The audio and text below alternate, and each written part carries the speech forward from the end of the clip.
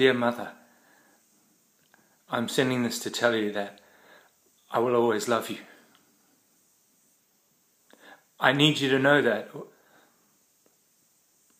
although you'll be unhappy soon, you must believe your son loves you now more than he loves himself. I'll never stop loving you. By the way, Mama, I need to ask your forgiveness for something I did. I gave away all the money you sent me to pay for a man's funeral. I gave it to his wife.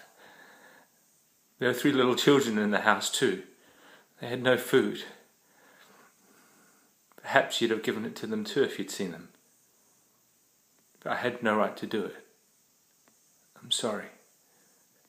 Please forgive me.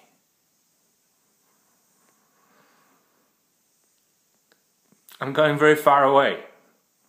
You can't come with me. Please pray for me, Mother.